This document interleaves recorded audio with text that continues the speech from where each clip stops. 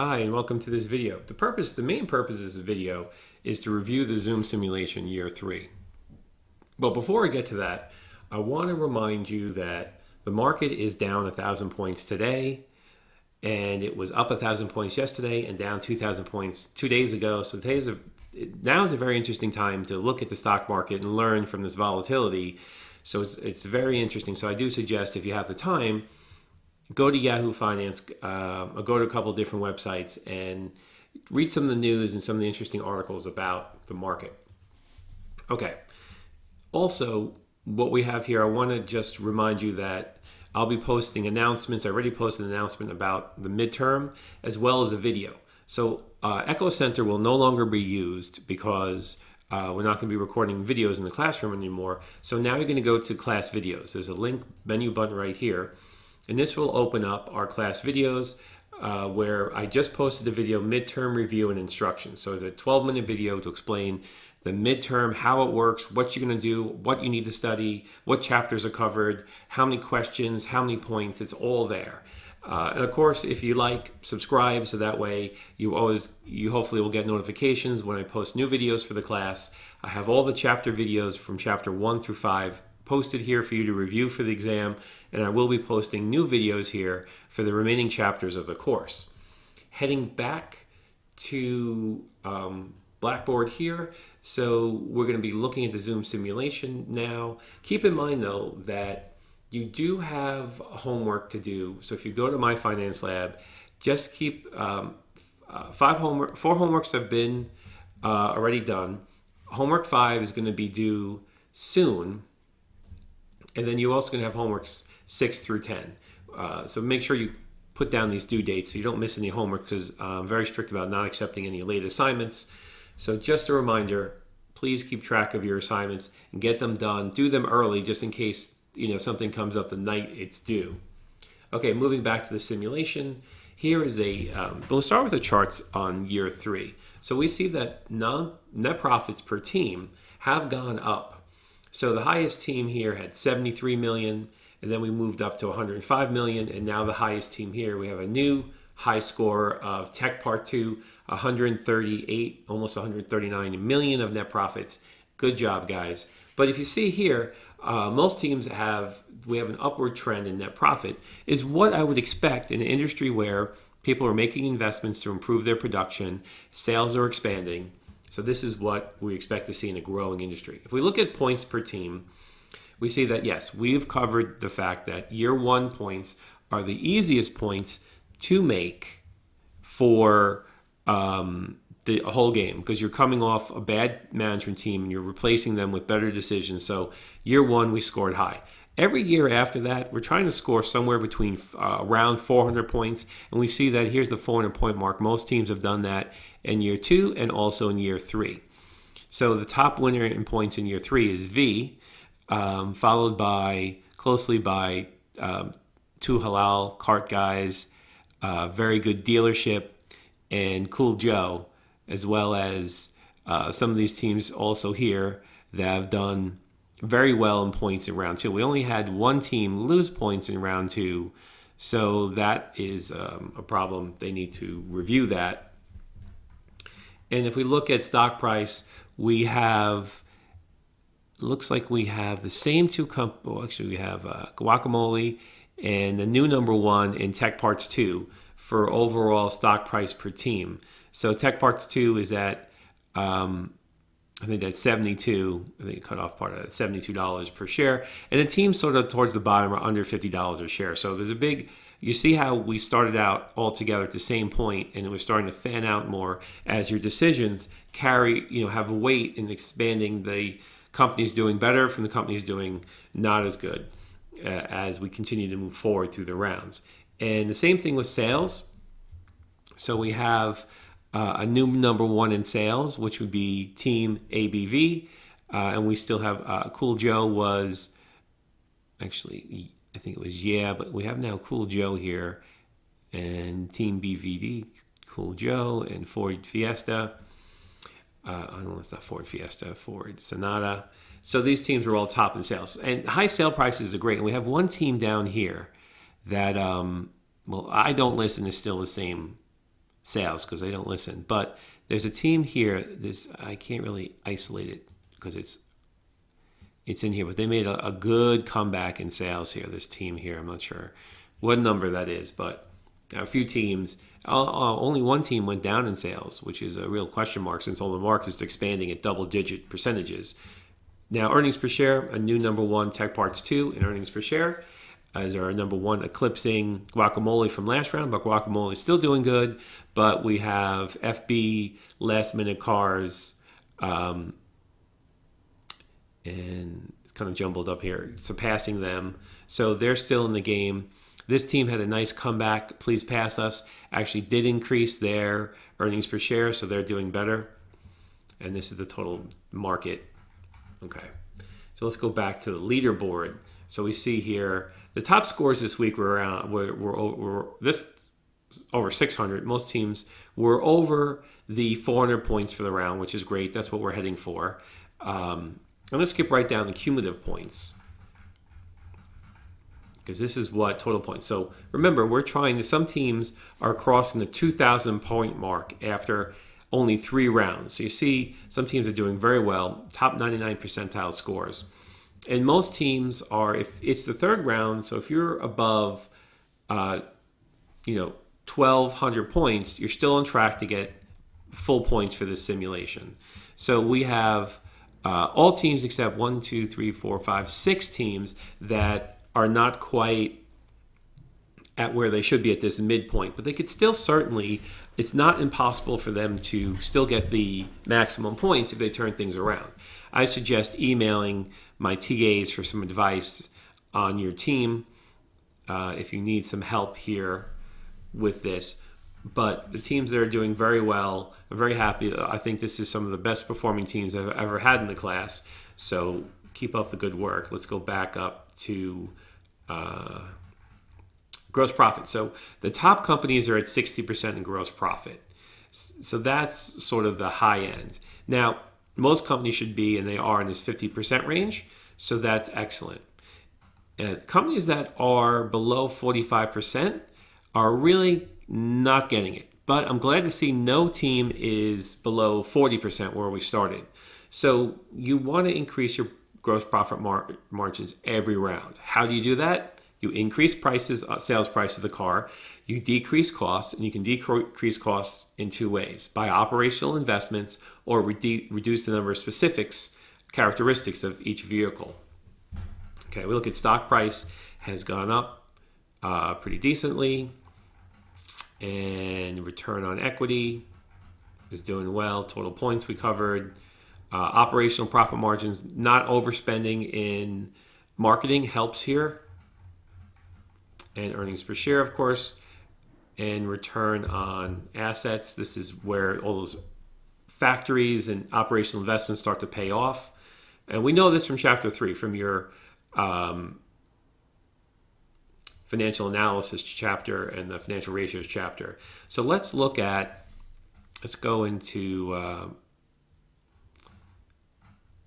think, Team 2. Okay, so the individual charts are really good to look at for your company, to see where your company's been doing on points and things like that, especially this market potential versus sales chart to see here. This company met all their market potential, which is great, but they might have had some unsold inventory. So let's look at that situation in a second. So let's just look at where you should be in year 4. So you should go over to your overview points when you're reviewing your simulation, and we see here this team was able to increase gross profit margins from 47 to 53. Now, there's no actual students in this team. This is a blank team that no one's actually in. So I'm using this as an example. And so we see that they earned 11% increase. So their revenues went up by 60%, 66%. They got 66 points. Their quick and debt ratios decreased, the quick ratios increased and the debt ratio decreased, which earned points. So the gross profit margins went up on the gross operational and net, earning points there. Total asset turnover was down because the company invested a lot in new assets. But because they increased their profits, they were able to increase their return on investment, return on equity, earnings per share, but the return on assets actually went down because this company bought a lot of assets this round to try to turn things around, and their market capitalization went up, their book value went up, but their sales forecasting was terrible, very inaccurate. They lost a lot of points for sales forecasting, and they had a deficit. So the main problem with this company is that their forecasting was not very accurate. So what I always say when you want to forecast, where you want to start in your forecast is you want to open up the student manual. So if I'm looking at round 4 in the student manual, this is going to give me an idea. Here we go, year 4. This is sort of a average sales for each team. So each company you should look at this as a guideline. It's not identical, of course, to what you're going to sell, but this is a good guideline for year 4. So when I redo this simulation here, and remember, you are responsible for filling out these reflective observations each round. Just keep that in mind. So you have multiple team members, so assign one team member at least to kind of look at those reflective observations, because I will look at those at the end of the simulation to make sure you're completing them. And then, of course, if any area you're not doing well, this self-assessment will give you stars, and you can click on this review to get an idea of how to fix things and what to do in certain areas. So it's a good self-help area to see how you did in the simulation, how your score was by stars, by description, and by percentile rank. Okay, review your charts. So like I said, these team performance charts are important. Review your industry. What did the other players in the industry do? How did they stack up? How did they build their cars? How much did they spend in advertising? This helps you to get a better idea, and you have all the previous rounds backed up here. You now know about financial statements, so you can review your financial statements. And then after you've done all that research and review, you're ready to start the next round. So for team 2, I could see here I greatly improved my operational cost reductions because I put a lot of money in these assets. It's one of the reasons my total asset and return on assets were lower, because I put a lot of investments in getting these cost reductions.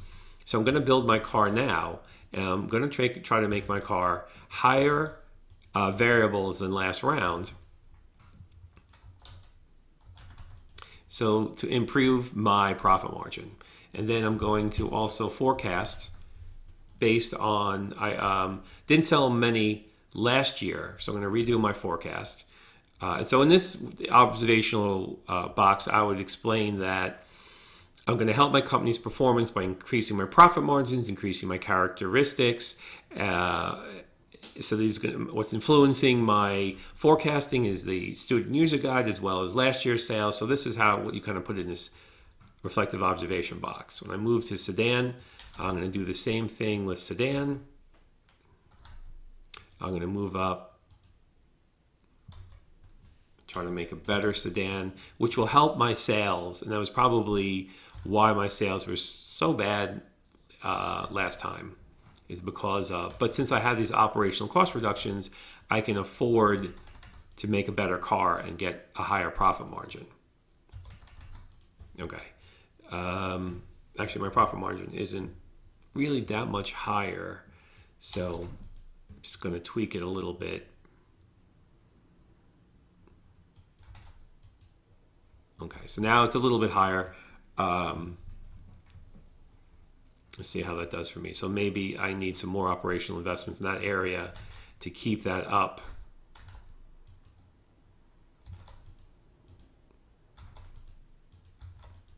Okay, so I'm going to redesign this car. And I got my profit margins up. And very forecast. And finally, luxury.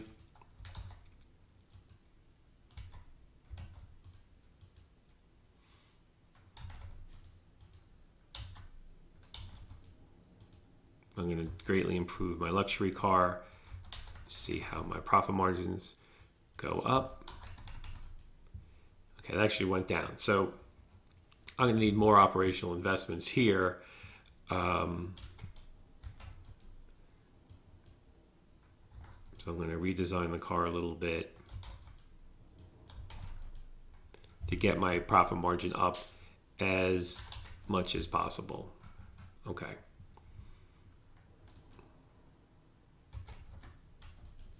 All right, so let me That's my sales. This is not, I'm not saying you should do these numbers. I'm saying this is just walking through this round. And then I'm going to do my advertising. And this takes a while to do the advertising, but I see that the advertising range has increased. So I'm going to redo my advertising, and I'll be back on the production page after I do the advertising. Now, the age target, income target, this has no effect on your sales. It's the money you spend that has effect. So you spend more money, you'll get more sales. But if you spend too much money, you might be creating more demand than you have can fulfill. So you're wasting investments. So you want to kind of look at the student user guide again to get an idea of how to best distribute the money. Okay, so now we're in team 2. And we're in the production area. So I see here that I don't need any new production plants, and I can rework the current inventory. So I'm always going to try to match this down here because I don't want to have any excess or shortage. And then I'm going to increase my operational investments for next round.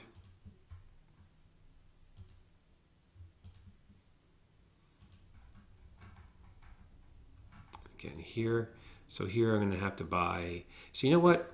Maybe what I'm going to do here strategically is I'm going to lower my. I'm going to go back to sales page, and I'm going to say for sedan, 5,500. So I'm going to lower the sedan, and I'm going to submit that, and then. I have to go back to, it looks like when you switch pages, you lose. Okay, going back to sedan now. Okay, so here I only have to buy one additional plant, and I'll have enough.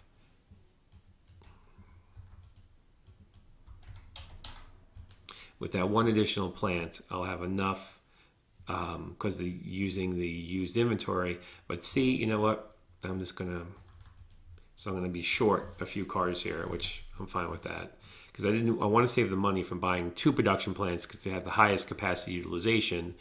So I'm going to do that here, and I'm going to increase my operational investments to make the car even bigger operational cost reductions next round. So here I don't have to buy a production plant. And increase my operational investments. And I'm doing this not so you copy exactly what I'm doing, but I'm just showing you how a team who's kind of underperformed last round can strive to do better next round. Okay, so here, if I was going to explain my capacity utilization, I'd make the calculation here, units over total unit capacity, and I'd say that one of my goals here is to have a high capacity utilization so I have a better return on assets. And my strategy for operational investments is to buy more or double my operational investments so I get 100 points for doubling my investments, but also so I have a higher cost reduction next round so I can increase my profit margins. Okay, finally going to the finance page, I'm going to go right to the bottom and see I have a $29 million surplus where I'm going to just put a little bit to buy back some long-term debt, some short-term debt, and buy back some stock. Not that much stock. All right, just to invest so I feel comfortable with a $25 million cash surplus. So hopefully my forecasting is better this round and that I sell more cars and that I do well. So next round, after round 4 is completed, then I'll review round 4 and I'll review my inputs on this company in this round 4 and see how they did. Remember, no students occupy this company, so I'm using it as an example of how you can get your team back on track for this round. So the next simulation round isn't due, let's see when the next one is due.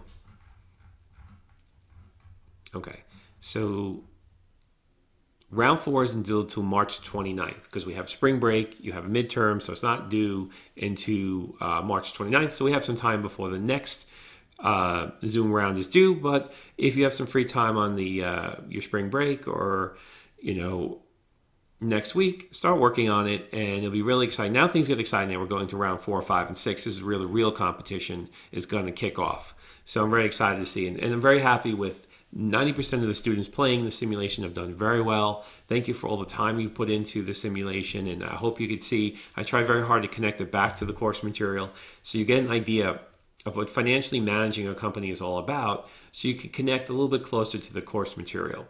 Thank you for watching this video, and I hope you found it useful.